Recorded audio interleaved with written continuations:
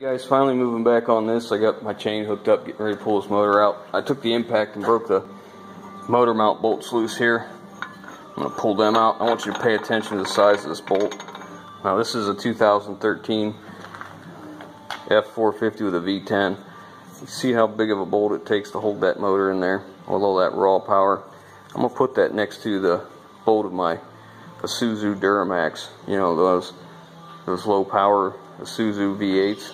I don't want you guys to get upset. Don't get jealous. You just need to see this. And don't get all set now. So here's my V10, and here's the 5/16 for the Duramax. That's for the engine mount there. So hey, you be the judge. Nah, I'm just kidding. That's from the power steering pump. I just thought I'd give you Duramax guys a hard time. You know, I don't dislike Duramax. I'm not against them. I don't hate them. It's nothing like that.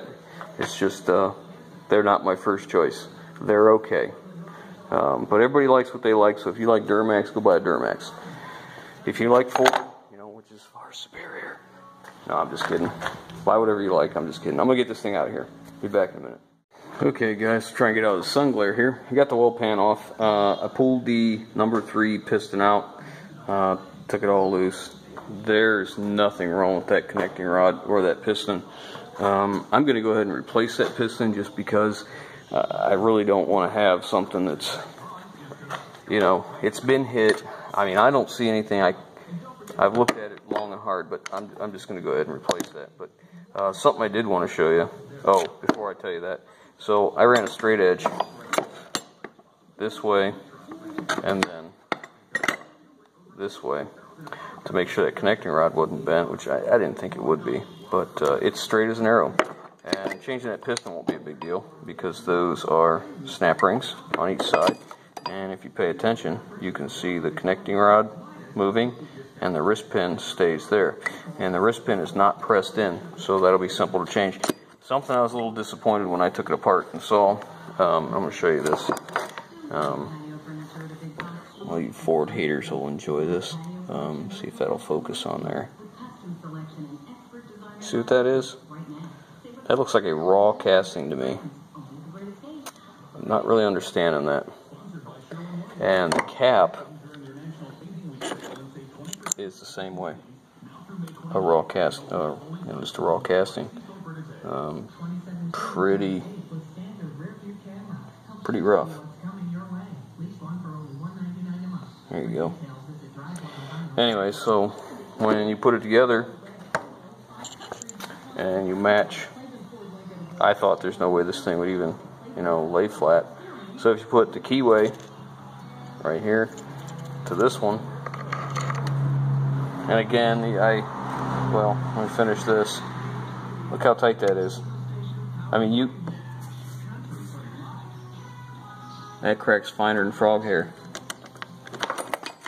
I mean, that's tight. I would have never guessed that. I'm gonna have to look, but these may be stretch bolts on this connecting rod. I'll have to look at the spec, but you know, that's what everything is these days. Stretch bolts.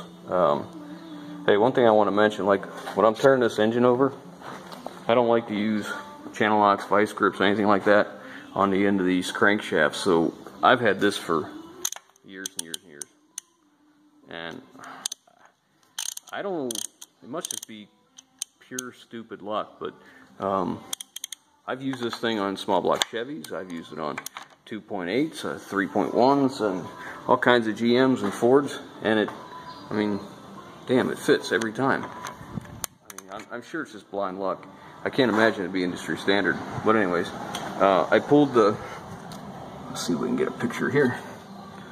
So there's the crank. Those marks, they show up in the cam bearings and in the rod on that crank, but man, I put your finger across it, smooth as glass.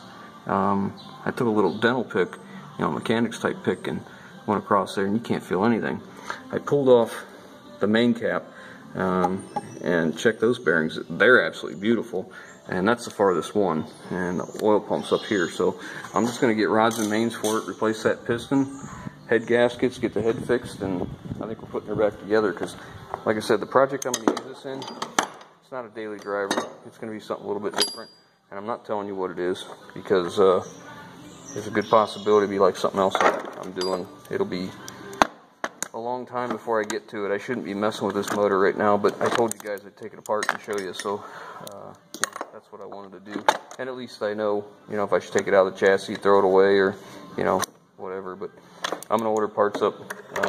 Unfortunately, my parts are coming from Ford. And, it's virtually almost impossible to buy engine parts anymore. The Napa doesn't carry them, Advance don't carry them. Nobody rebuilds motors anymore, nobody repairs them, we throw them away. But anyways, I just got this hanging off the forklift, but when I go to do it, I'll set it up on a bench here. I'll take it apart and stand it up so it's easier. That way I can do that piston and all the rods and mains, turn it over real easy. But that's where we're at for now.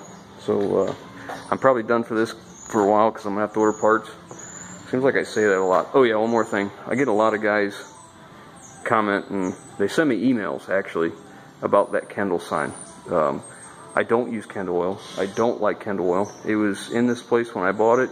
I just never put a ladder up there to tear it down. So for all you guys who hate Kendall, I'm not using it. So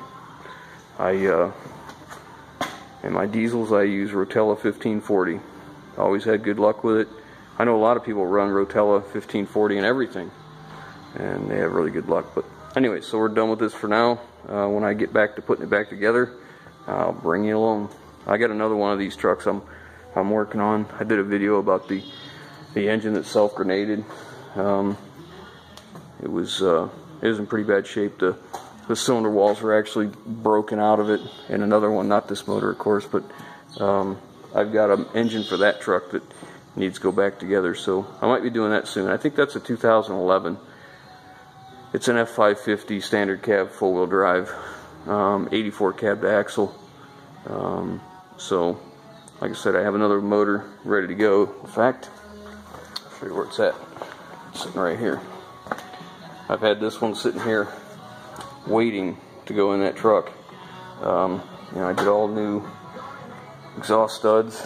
I put tensioner pulleys and spark plugs, and I pulled the pan, put rods and mains in it. It was an original engine, had 106,000 on it, so we pulled the valve cover, put it in the updated cam followers in there. It should have had them already, but just in case, I went ahead and did it. I don't want to have to go through what we did on this one. So, and see here, we replaced the dipstick tube. So that's going to go in that truck. So, man, that sun glare just keeps getting in there. But yeah, look for that. This one's shoot, where is it? Yep, 2011 emissions for an incomplete vehicle. Completely different as far as standards go versus a pickup truck. But so there you go. Look for the next one's going to be that. Yeah, I probably should get on that. That's 550. This engine's sitting waiting to go. So while I'm waiting for parts for the other one, I'll probably stuff this one in. So we'll see you on the next one, guys.